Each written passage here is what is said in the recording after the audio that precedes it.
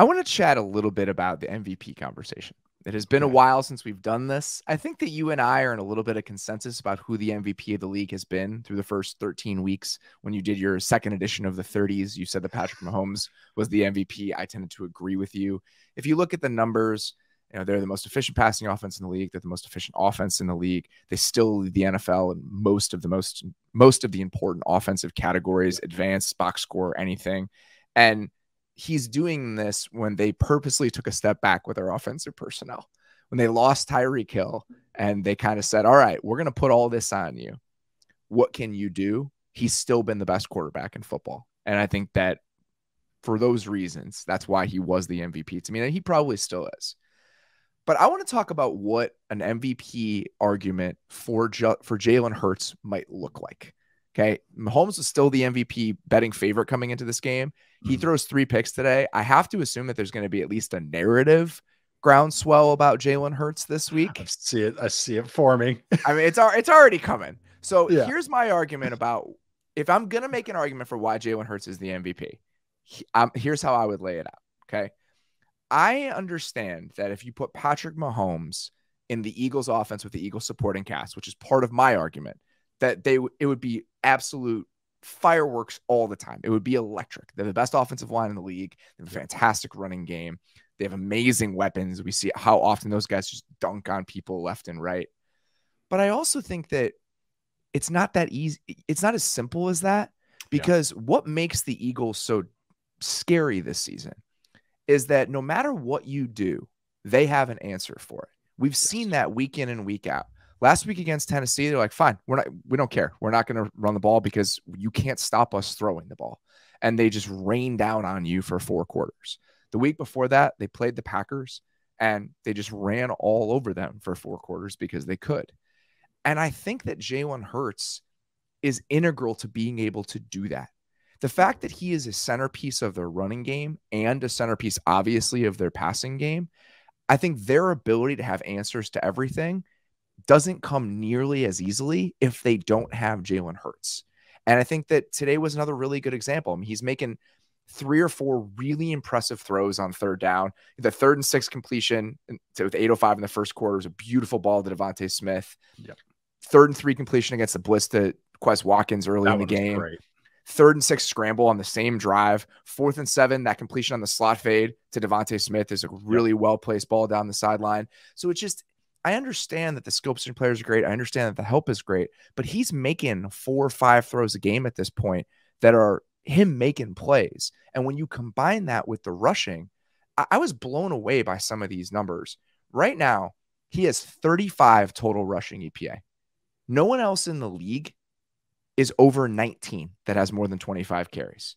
That's twice as much as almost any other runner in the NFL. Some of that is driven by the sneaks and like the touchdowns. So if you take out rushes with 2 or few yards to go, so not sneaks, he's still at 22. He still leads the NFL. He is still first in EPA per rush among all players with at least 50 carries. And then he's 7th in EPA per dropback. And then the Eagles are the best offense in the NFC and the 2nd best offense in any metric you want to look at. Points per drive, touchdowns per drive, red zone efficiency, set of downs that produce a first down. They're 2nd in every single one of those to the Chiefs. So the fact that he gives them that flexibility and he's kind of at the center of that flexibility, that's how I would make that argument. Yeah, it's so hard for me because I'm just like, you've laid out all my Mahomes portions of this, but I just want to take a second before I just list off a machine gun, a Gatling gun of Mahomes stats. Is Hurts has improved this year in ways that I was a glass half empty about him, in the sense that he is operating from the pocket. That 3rd and 3 example to Quez Watkins is perfect. Is 2 guys staring down the barrel. Giants brought a cover 0 and he hits that route on time, because if he's late on that, that's an incomplete pass. And that's like, okay, that is the progress I want to see. He has 83 design rushes, like the leads all quarterbacks. It's absurd. I'm glad he listed the EPA and stuff. That the QB sneak with him, why they're able to do it is because he's a weapon. When you watch him as a runner, and he's such a different type of runner than the other type of really good running quarterbacks, the Josh Allens and the Lamars and everything, is that he is just so strong and he has solid vision. He gets north and he can just bounce off the first tackler over and over and over and over. But the thing is, and the other thing, I'll give one last stat that really speaks for Hurts is you look at EPA per dropback. Mahomes blows everybody out of the water, right? And I'll get to that in a second. But if you look at EPA per play, including all the runs and everything, then Hurts is third. And that really speaks to him. Who's second? Tua going into tonight. So we'll see what he is after. But it was Mahomes, Tua, and then Hurts and Dak Prescott. So of course I want to list that set off. Get Dak, get him a little love in there. You're nothing but consistent. I know. I know, but I'm just not going to, the shiny toy, I'm not going to go for it. But I'm going to go for, this is Mahomes. This is why Mahomes is, to me, the MVP. And I don't want to knock anything that Hurts has done. I think if I did Offensive Player of the Year right now, like it's like Tyreek and Hurts. Like, honestly, like I would be willing to vote for a quarterback. Usually I think that's a non-quarterback award. But I think Mahomes is MVP. The EPA per dropback, 0.3. It's the third best since 2018. It's the fifth best since 2012 with quarterbacks of 500 more attempts. The other ones, the top five, 2013 Peyton Manning, 2014 Aaron Rodgers, 2019 Lamar, 2018 Mahomes. And he's tied with 2016 Matt Ryan. His scramble EPA this year, total, he's fourth, Hurts is third. Just total EPA they generate on scramble. Sack percentage, Mahomes is third, Hurts is 23rd. Pass success rate, Mahomes is first, Hurts is 11th. True dropbacks, so this is no play action, no screens. Chiefs do a decent amount of it. He's about league average, Mahomes. 67% of his pass plays are true dropbacks. Hurts is 29th. Just about half of his passing plays are non-play action, non-screens.